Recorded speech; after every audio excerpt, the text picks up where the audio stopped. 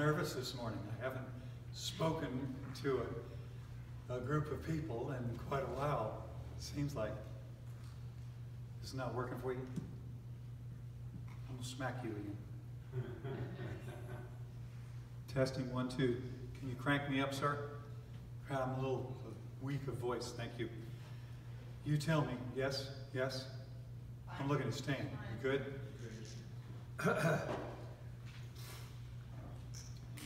So as we were taking the communion service together, it reminded me of a statement that Jesus had made in Luke 22, where he had sent him off to go find the upper room. And in that upper room, the supper was prepared. And Jesus told him, I had earnestly desired to have this supper with you. Folks, it's been a long time since I've been able to have communion with you all. And with you who are new here or haven't been here in a while, Paul, it is so good to have you here. And Max, it's good to see you here on a Sunday morning, and all of you all, it's just fantastic. We had an experience recently, as I believe Fred brought it out, that there was a group, Cornerstone Church in Kansas City, Kansas. Kansas City is in Kansas, right? Okay, I was going to say Kansas City, Missouri. That doesn't sound right. Yeah, there's Kansas City. There is a Kansas City, Missouri? These guys were from Kansas, though, right? I'm pretty sure they were. Missouri. They were from Missouri? I stand corrected. First thing I do, preach, and I preach false doctrine already. Just right out of the side of my mouth. Kansas City, Missouri is where they came from. And I didn't check their driver's license, but they were some awfully fine people. And they had really had a spirit of giving and not receiving. We, Michelle and I, were privileged to have a few, 4 of them in our house. The arrangements were made afar off on the telephone, having never met. Have you ever experienced that? Have you ever done that? Gone ahead and called somebody or talked to them on the phone and said, they said, I need a place to stay, and I've got a couple extra rooms. I'll take the office and put a blow-up mattress on the floor. And if you've got somebody that's got a good back and doesn't mind ruining it for a night or two. Anyway, they were here from Sunday night all the way through to Thursday night. Friday morning they left to go back home. Some of them went different directions. But what an experience it was for our church. Now we were not the object of their mission. We were just the host church of the object of their mission. The Faith Tabernacle, which is a Haitian Creole-speaking mission or church, rents space from us, and we are glad to assist them in their worship and in their reaching souls for Christ that do not speak English or speak Creole. Amen. And they just assist in a different way. Their doctrine is slightly different from us, and we'll let God handle all that. I'm not going to get in the middle of all that, but it was quite an experience to see that we are the third person in this enterprise, and yet we were greatly blessed. Greatly blessed. I was blessed. I went to the hospital on a couple times recently. You probably know because Michelle's so good about getting you all information. But one time they were here in our house, and I had to go. I had some heart something. And so when I got to the hospital, spent the night in the ICU, and went ahead and sent me up to the ICU with a set of doctors that was going to put a scope in my throat to look at my heart. And the thing was, my heartbeat was around 135 to 145 a minute, which, if you know, hummingbirds aren't even that high, I don't think. I don't know, maybe. But I was up there. I was pretty bad. Could have had a heart attack or stroke. So in the meantime, that's not the fun part of the story. The fun part of the story is the mission people were meeting in our sanctuary here that morning. That was I'm losing it. Friday? Was it? No, it wasn't Friday. Wednesday. And so the doctors were surrounding me in my room, and we're going to come in and put this scope. They had the anesthesiologist. It's supposed to be hurt. It's supposed to hurt. So you got to go to sleep. So they had the anesthesiologist there. They had gotten my permission. I had signed the thing, you know. If you kill me, it's okay. You know that form you have to fill out? Anybody have to sign one of those? I'm telling you, it's a little, you know, you get a little anxiety sometimes.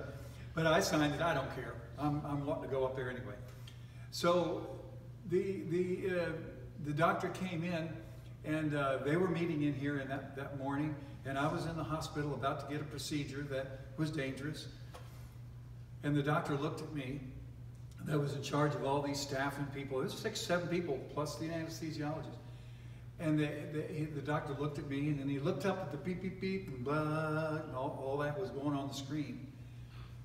And he said, okay, that's everybody out of here. We don't need this guy. I'm going, whoa, whoa, whoa, what happened? Did I trip a wire? What happened here? He said, nope. He said, we can't help you. I said, what do you mean? You can't help me. He said, you're normal. I said, what? He said, yeah, you went from 145 down to 65. And there's nothing I can do for you. Your heartbeat is normal. And it was so I got discharged. The good news was I was discharged. I wanted to go home. And when I got home, they had a group dinner. We came straight from the hospital over to the dinner because I was hungry, you know. So let's go there. They had in fellowship hall. They had dinner going, and so as we were eating the dinner, I was telling one of the guys from Kansas my story that I had just done. That wow, they didn't even scope me. I mean, I just kind of was released. He said, "What time was that?" I said, "I don't know, about 9:30, 10ish, somewhere in there." I wasn't looking at the clock. They were all gathered around me, and I kind of felt a force around me. And he said, "Well, I want you to know we prayed for you at 9:30.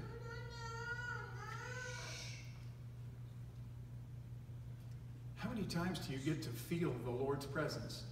That the touch had come all the way down from heaven into this stupid carpet and pews and beds, and I had blood. They had poked me, you know, and I had a little blood stain. I mean, all this stuff from earth. When the divinity comes and you're aware that God must have sent some angels in response to a request that came from here up to there and back down to me and you. Oh, how glorious that is. That's why we're here. I hope that's why you're here today, because you believe in the living God who is still answering prayers, who is still responding to requests, who is still opening an ear to the people who worship him. And that's you. Amen to that. Now for the sermon. What time is it? How much time do I have? Okay. Now a word from our sponsor.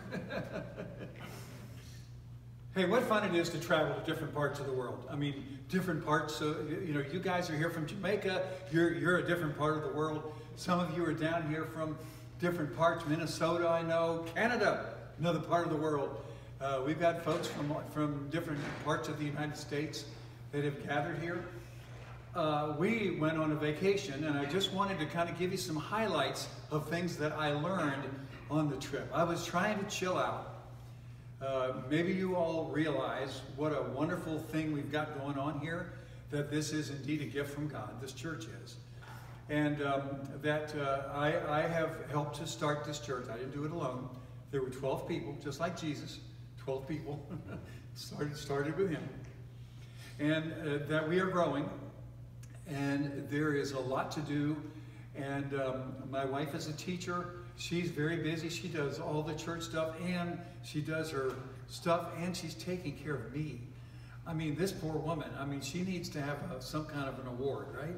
I don't know. I don't have any money to buy a gold award, but I need to find some. Anyhow, she needs to chill. So that's why we go so long. I'm not going to apologize.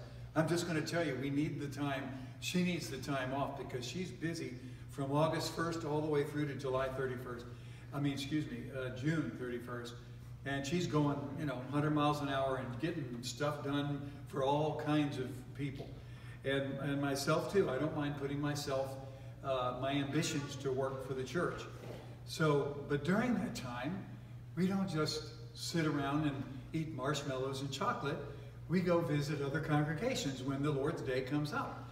And we try to, evangelize or talk to people about the Lord when we're on our journey. We're Christians every day, not just Sunday, right? Isn't that what this is?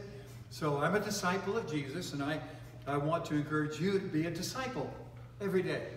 Not just today, not just on Wednesday nights when you go to class, but every hour in between all of that. So when we're on vacation, we go to visit other churches. And one of the things I wanted to bring to your attention is the concept that we are part of a bigger whole. We're not alone. We're not some satellite up there in orbit that's all by ourselves with solar panels to try to keep us energized and keep in orbit. We're part of a way bigger picture. And it was evident to us as we were on our journey looking for fellowships, churches that were something that we were familiar with. Well, the very first place we went was up in Lake City, Florida. You familiar with that? It's kind of up, right, 75 up there by I-10. We were in a campground close by, and that was one we actually knew somebody at. In the fellowships of the Christian churches and churches of Christ, there are individuals that we have met and known in our past, or that are still meeting, as I have, on our vacations or our times away. And this one was one that we knew the kids of Terry Tyree, the minister of the East Tampa Christian Church. So we had met him on one of his little activities that he did in the fall festival. So his daughter and her husband is the minister there. I thought he was the youth guy, but he's the minister. So as we went there, we noticed that they had a nice little building. It was nice and neat. We noticed that they had a little different service coming up. He met us at the door. I think his name is Sean. I could be wrong. What is it? Seth? Seth. See, we got connection here. We got networking. Well, Seth met us at the door and explained to us who he was, and we said, we've met you, but you might not remember. You know, we're from the New Life Christian Church in Valrico. So Seth was now the senior minister there, and they were having a youth day like we had last week. They had a youth day. They had just been to Southeastern University down in Lakeland, Florida, and they had a youth event using the facilities there. And several of the Christian churches had their youth there at the same time. And so they had a wonderful time fellowshipping with other kids from other areas. Again, learning that they're not alone, that they're not in this all alone. Boy, is that important for our young people to know today. That we're not alone. That we have people that are the fellow Christians, that are disciples, trying to do the best we can in this life to be a disciple of Jesus Christ. So we really enjoyed the testimonies of the children as they told us what they learned and how they grew in the Lord. We learned some of the songs that they had learned at that particular encampment, or whatever they called it, youth activity. And we were looking around as maybe some of you do that. Did any of you look around when you're in worship, just to see who's right down over here and who's in the back? You ever look around? Yeah, anyway, I did. I'm one of those observer guys. I'm looking around, and I see this old man behind me. And he claimed he was one of the elders there, and one of the founding people who was instrumental in building the church building and, getting the church there and all of that. So it was nice to meet all these people. Well, Michelle was touched because the lady, his wife, but the elder's wife behind us, when we introduced ourselves, they said, Allan Detweiler. They said, we know that name. How do you know that name? You have no connection to me other than I kind of have a slight connection to you guys. Oh, you kidding me? We've been praying for you. Apparently, through Terry Tyree and their ministry, they had put out on the public, whatever it was, Twitter, or however they do their account, that I needed prayer. That I was in the hospital and dying or whatever, that I needed prayer. So this church picked it up and they started praying for me. So lo and behold, this camping trip in Lake City, and I don't know who's there, there's this woman who said, we've been praying for you. And I said, guess what? The Lord said yes. And she was so pleased to see. You see, when you look at that bulletin, you look at those names on there, maybe they're just names to you. But I was one of those names. And that lady was thrilled to see that one of those names on the bulletin became a person in front of her who had received healing from the Lord, who had received the answer to that prayer. Would we want him to go back into ministry and do his thing? And it was yes. Isn't that astounding? The Lord lives, amen? The Lord's alive. He's not dead. He's still alive, and he's listening to you and to people. I didn't know she was doing that. I had no idea. I sensed a cohesion in their fellowship, though. One that had old people, young people, little babies. Matter of fact, Terry's daughter, she's got little kids, right? Little, are they twins? Two sets of twins, right? And aren't the little ones real little? Yeah. Yeah, I didn't rehearse this. You can tell. They know better than me. Anyway, I just met him for a second. The kids were all there, and we went out to lunch, and so it was over the time of the service. But I was left with some impressions that we are not alone, and I wanted to leave you that with that. Be a body of believers that is part of the greater whole. Ephesians 4, verses 1 through 6. If you have your Bibles, go ahead and turn there. Let's see what the Apostle Paul says there in that letter to the church at Ephesus. As the prisoner for the Lord, then, I urge you to live a life worthy of the calling you have received. Now, I don't want to apologize. This is a familiar passage, right? This is not some obscure thing pulled out of the end of Revelation or some out of some Genesis or Numbers or something like that. This is a very familiar verse. I don't want to apologize for bringing to you from time to time familiar verses that are meant to bring us back to focus as why we are doing what we are doing and who we are and who we are doing it for. I want to hit on those. I don't want to be a denominational preacher that has our 4 different doctrines, and I want to make sure every Sunday you're well informed of the doctrines. But this is one here that has to do with our beginning and who we are and describes how we're to function. He says, I urge you to live a life worthy of the calling you have received. Be completely humble and gentle. Be patient, bearing with one another in love. Make every effort to keep the unity of the Spirit through the bond of peace, just as you were called to one hope when you were called.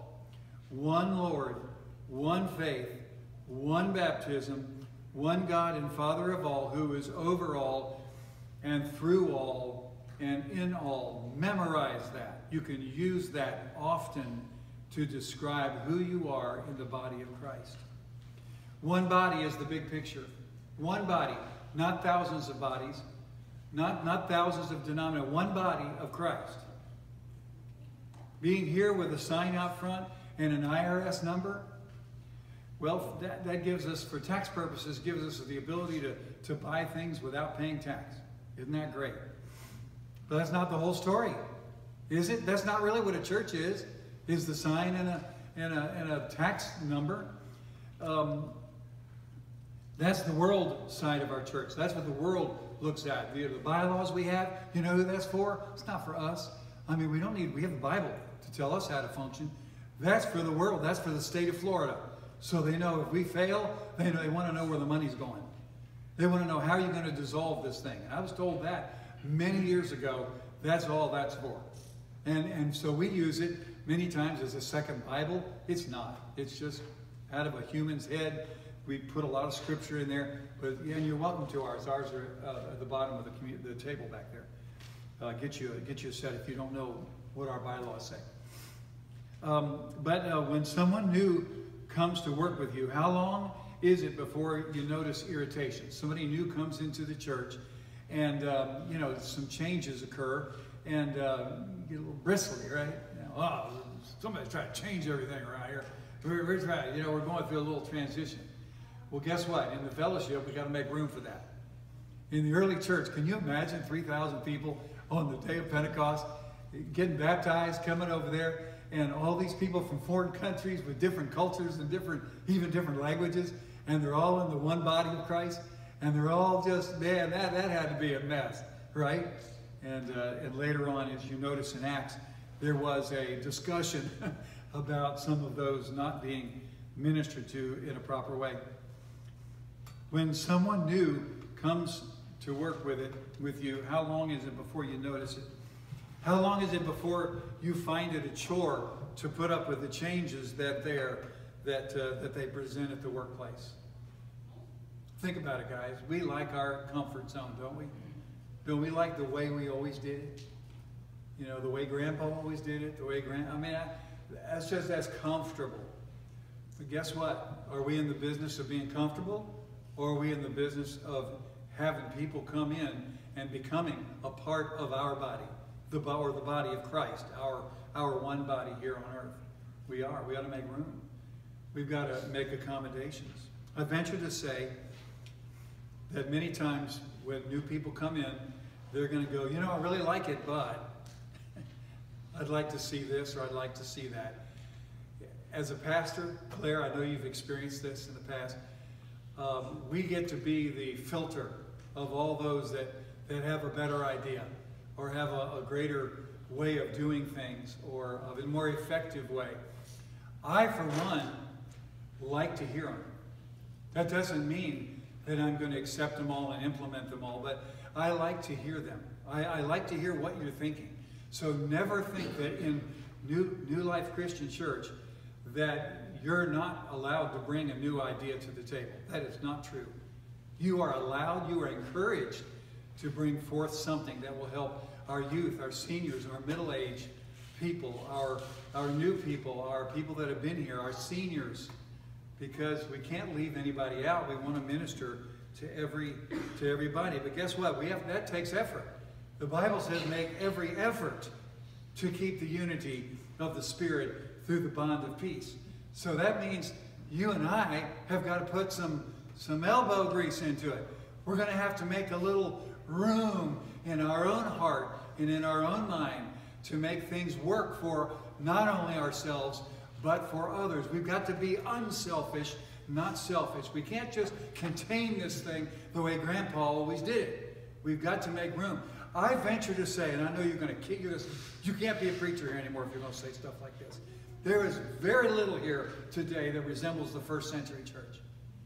Amen. The pews, the lights, the PA system, me being on a computer and typing up notes. Well, very little. Parking lot, cars. When I was in Jamaica as a missionary, this is not on the script, so I got to watch what I'm doing. There was a lot of people walking on Sunday mornings. And not all of them had shoes either. So the little kids walking in there barefoot. You know, they had their best on, but you know, they didn't have the good shoes. Anyway, it's a concept that we get, you know, used to this, and the pews are necessary. We can't have chairs, or the chairs are necessary. We shouldn't have pews, or we don't need a piano. We don't need an organ. We need all this other stuff. You know what we need? We need to exalt the King of Kings. We need with our hearts and our minds to recognize who we are in this great universe, and that is sons of the Most High God, children of the Most High God, sons and daughters. I'm not leaving you out. Make every effort to keep the unity of the Spirit through the bond of peace. Now, those people that we visited on that Sunday morning, I think, were delighted to see us, to see their prayers in the flesh. I think they were delighted to have visitors come in and encourage them that we like what we see, keep it up. And I hope that they continue to grow in their ambition to serve their community there. It's not like our community. Valrico is a big community. Valrico and Brandon is a big community. We haven't hardly tapped the surface here, guys. We got a lot of work to do. Hey, the Lord's providing though, right? He's given us increase. He's doing great. It's good to see you all here. I'd like to see more. There's a joke going around that the preacher count is always different than the actual count. The deacons might count 40. I got 140, you know, and my count, 140 people here.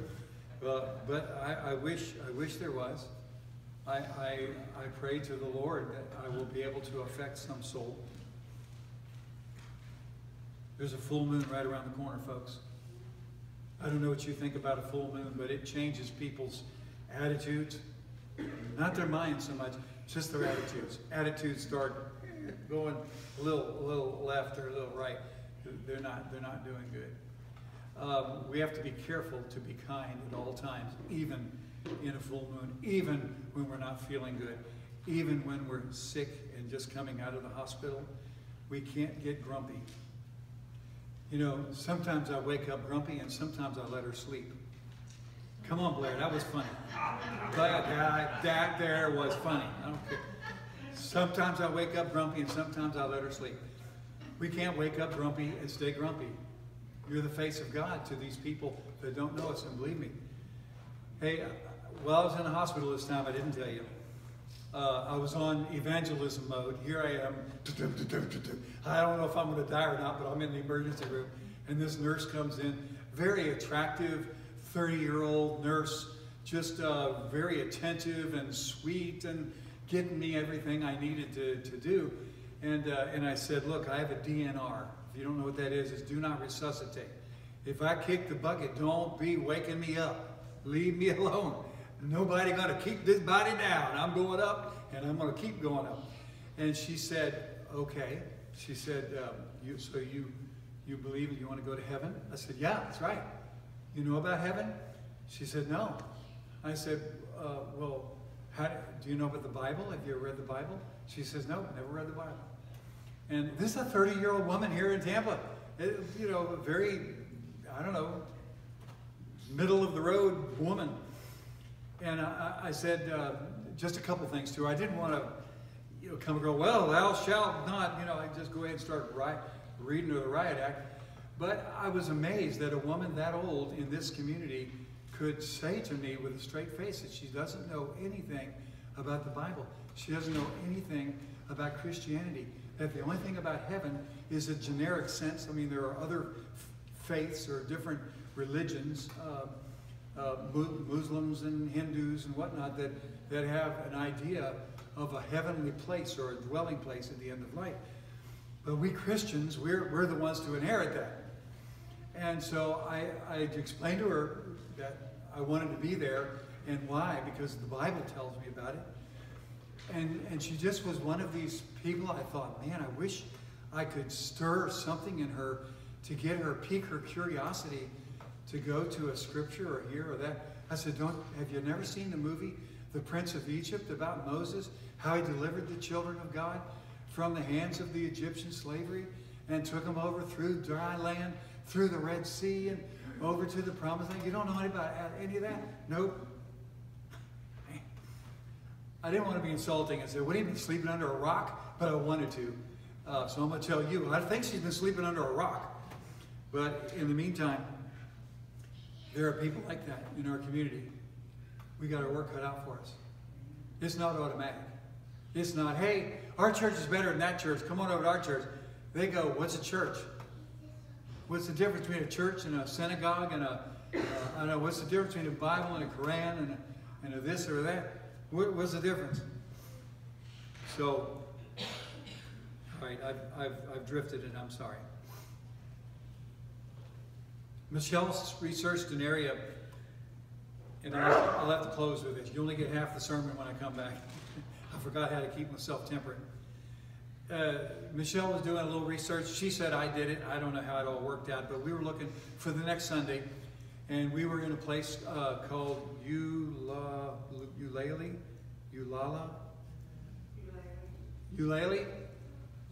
Alabama. You know it? Oh, good, you know it. Well, there's a little church up there, and it with a lot of churches, but there was one I read research on.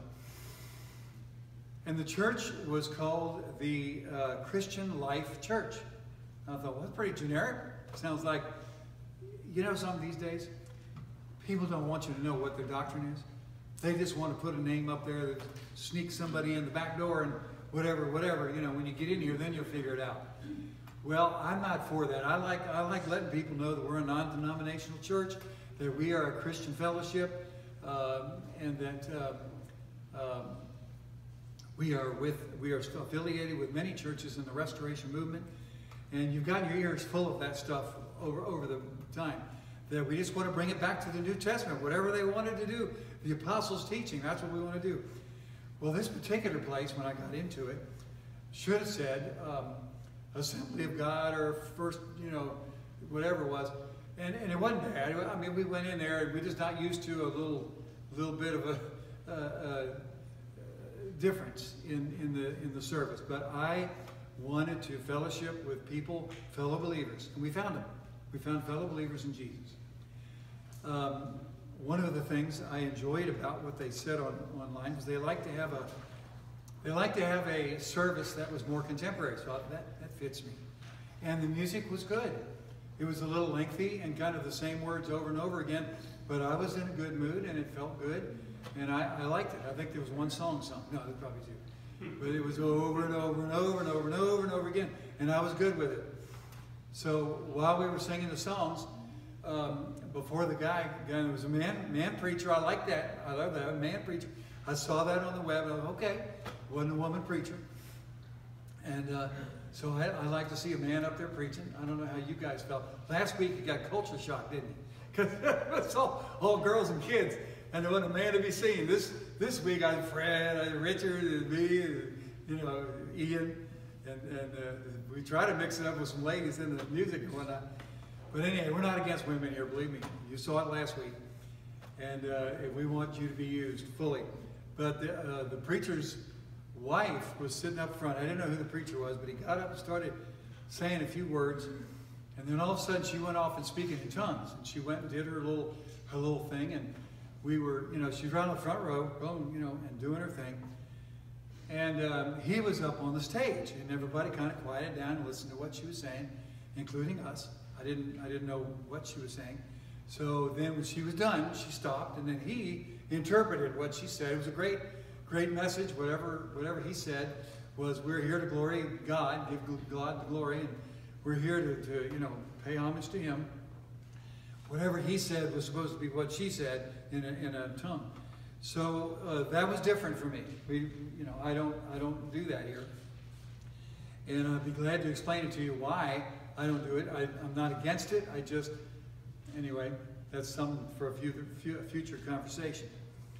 But what I did take away was that they wanted me to know that they were Christian people, that they believed in God. Now the guy got up there and preached a great sermon.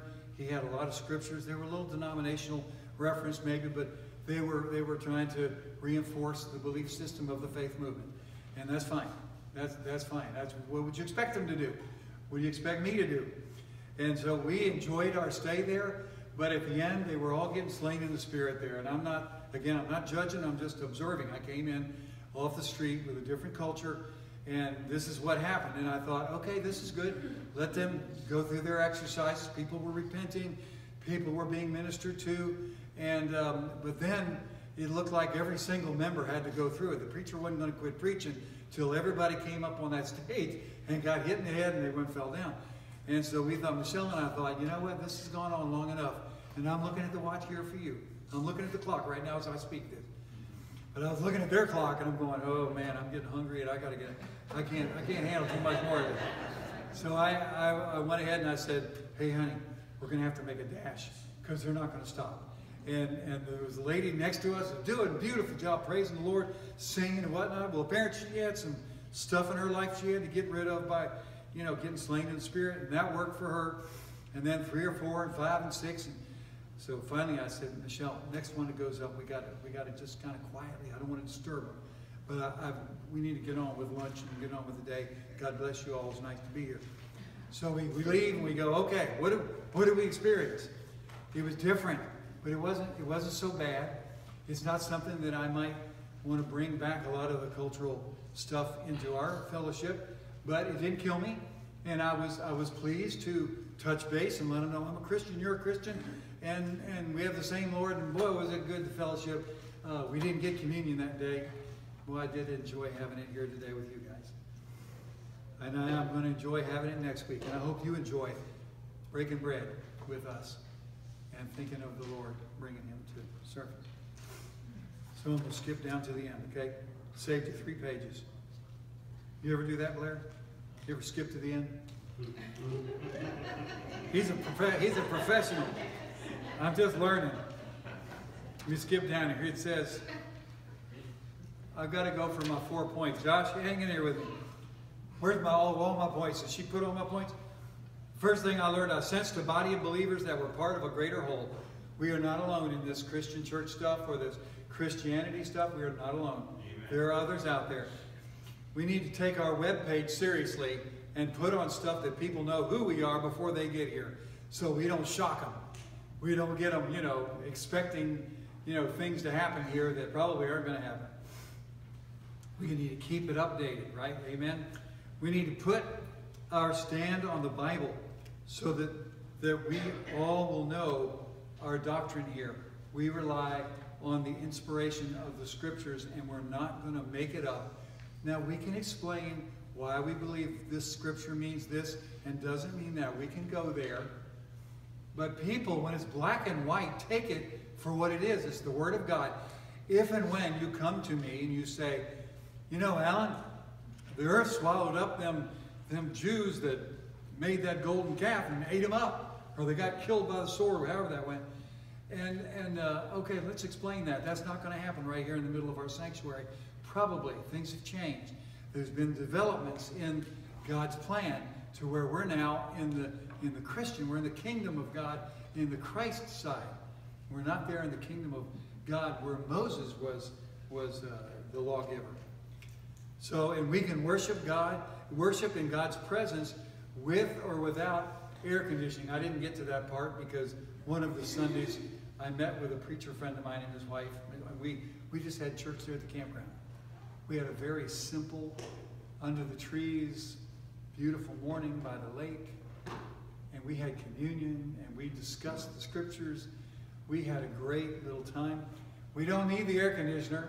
Oh, some of you do.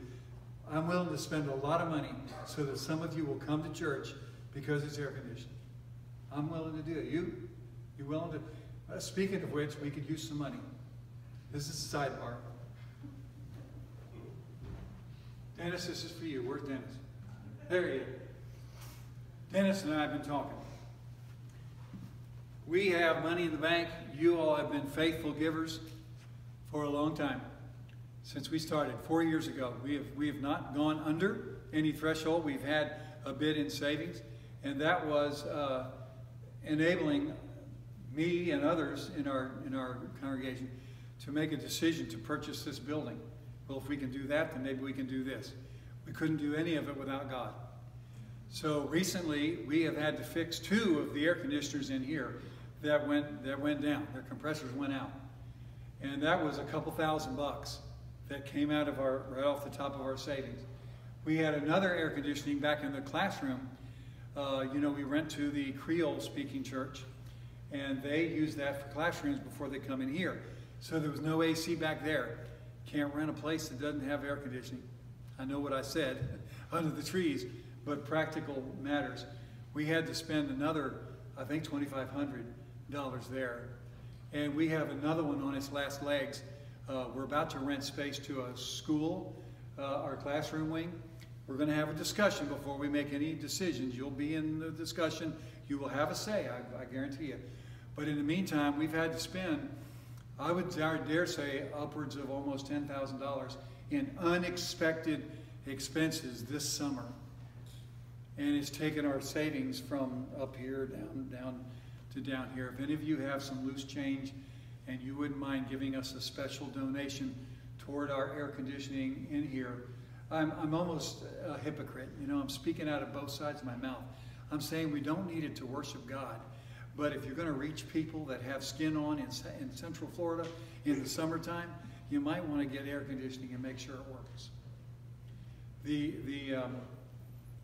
Well, I'm doing everything I can as a pastor, as a businessman, as a person that God enables to see things a little differently maybe than you do, is to lead us into a place where we can have this nice building, where we can turn on the lights and keep the electricity on, where we can do things as a group and share with other churches so they can worship God in the way they want to worship God, worship Christ.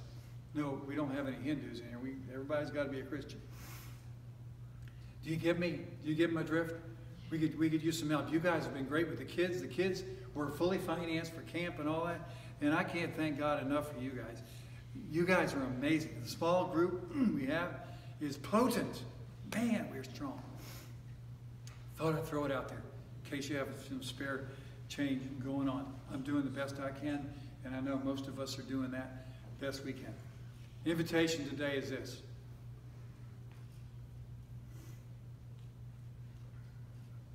I'm here to ask you to check your heart. I'm here to make sure that you know that if you were like me and you were on the table and you were just groggy with anesthesia and you heard the nurses saying, call his wife. If you were confronted with the idea that your days on earth were done, that you didn't have another day to fix a relationship, you don't have another day to tell a child you love them, or to repair relationships, or catch up on old debts, or whatever it would be that you need to do before you go and be with the Lord. Check yourself now, because I've got news for you. You don't know when the day or hour when the Lord is going to return. As if you even know how many more days are in your life that you have that you can count on. We just don't know. Oh, it's nice when we don't know, because then we can figure, it's infinitum whenever. But guess what, folks? Some of you are walking around with stuff you don't even know you got. I know what I've got. I might have even more than that.